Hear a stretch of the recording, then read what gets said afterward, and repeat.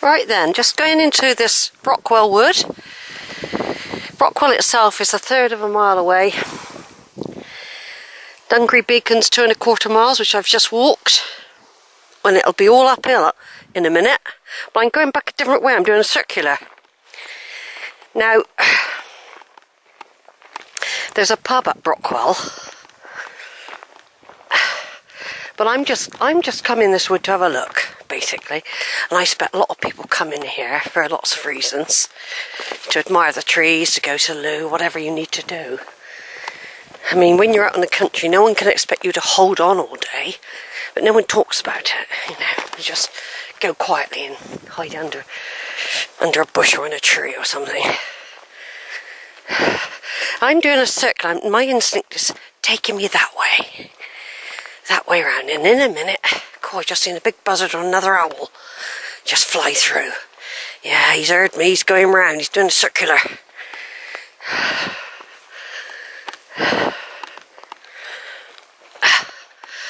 Yeah, so this is a nice wood, isn't it? Yeah, so I mean, if I went on to Courtney Sutney, that would be probably, you could probably add another half an hour on that. And I think I've done enough today. Because when you go somewhere new for the first time, you do use quite a bit of energy. Just going to stop a minute in case it turns itself off. Won't be a minute, I'll be straight back on. Right, I'm straight back on again. Yeah, when you go somewhere new, you do use a lot of mental energy. Because you're having to be alert, looking for turn-ins. Even now it looks like I'm deviating a bit too far away, doesn't it? See, that I'm going down that way now, but it probably curves back round again.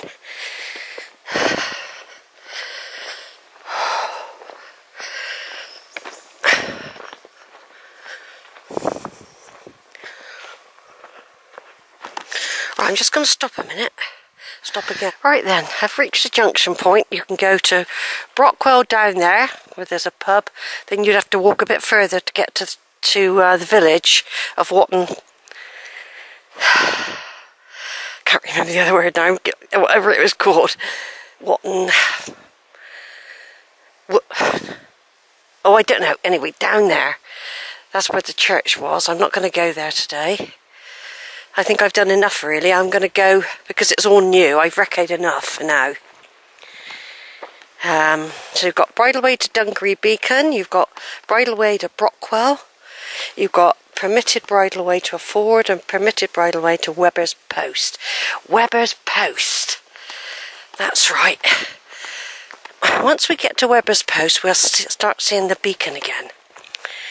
Right then, so there was about 10 walkers a minute ago. It was a group that I'd seen earlier, and it could be that they'd gone down just down to Brockwell there and gone in the pub for pub lunch. They would have been way ahead of me, or just stopped there for a minute, I don't know, or they hadn't, or maybe they had only just weaved their way round. So all I know now is I've got a long climb up, but this is a different path. So I'm leaving Brockwell Wood with its beautiful old avenues of trees. Looks very nice, very pretty. Worth exploring on its own down there. All I know is I've researched the walk down from the beacon. And I'm not getting any younger, so I will now know, once I've done this up, that I'd probably say to myself, like I do with Crocombe Hill, don't do it twice. You know, so this is being done because it might be the only time I do it. Not because I'm going to drop dead yet or anything, but I've got a lot to do, and I've got to spread myself out. Now, in many ways, it's a good job that I didn't coincide with the big group. I would have had to have let them go anyway. I could have cut through as well up there, but something said no, go in the wood. there might be some plaques, there might be some signposts, and there were.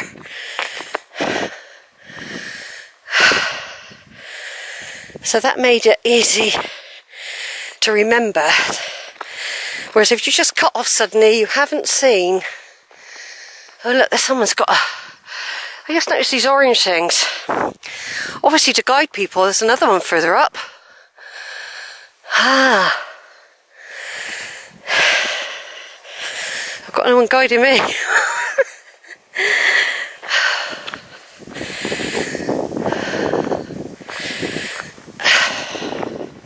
It'll be easier on the feet going up though, and the ankles and the knees. The knees will suffer in a different way. Right. There's a bit of a hill there.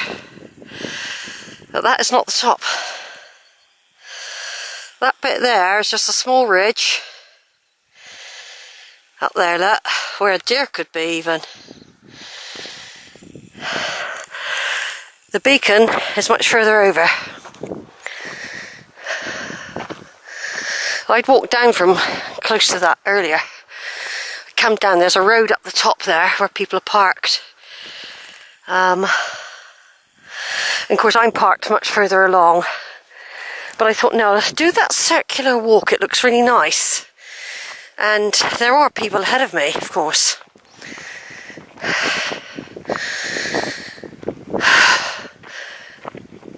I can understand people wanting to go in groups.